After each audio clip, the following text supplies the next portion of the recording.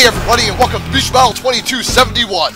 Here we have what could be a most savage one-sided beatdown. Shin Kazuma, the Galaxy Fight Ninja, will attempt to flambe the King of Pop, Michael Jackson. I believe the smooth criminal will become ancient history if he isn't dangerous enough to leave the Dark Assassin's blood on the dance floor. Alright, enough of that lyrical storm. Let's get to a random stage. Hope you all enjoy. Will MJ remember the time he last won and drowned Kazuma in confetti? Or will he be knocked off the wall into another harsh defeat? Shin Kazuma versus MJ. Okay, round one, let's go. Alright, Kazuma opens up the fireball, gets MJ nicely, flips in the corner, lobs out another fireball, raises MJ on that one. MJ missed a confetti shot, Kazuma with the sweep kick to the katana spin, now tries to juggle MJ in the corner. Man, Kazuma spamming the sweep kicks, and tries to go for a katana uppercut. MJ blocks the incoming fireball, counters with the confetti shot. Kazuma spams another fireball to the electrical dive kick. MJ missed the confetti kick, now see Kazuma trying to tank through it nicely, goes for the fireballs, now MJ trying to tank him with his knee, now he blocks the katana uppercut and the second one too. MJ tries to get offensive, Kazuma with the sweep kick right to the electrical fist, nearly takes MJ out. Kazuma goes invisible, tries for the fireball, MJ counters with the confetti kick, but the next fireball waxes MJ to his death.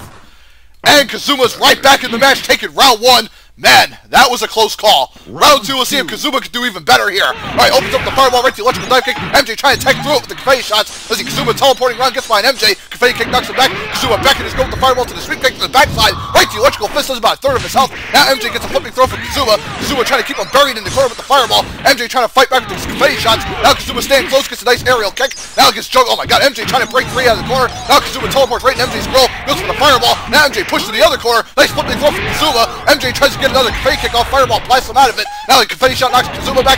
Kazuma tries to stay in MJ's grill. Goes for the finish him. The big katana fatality special ends up waxing MJ all over our screens.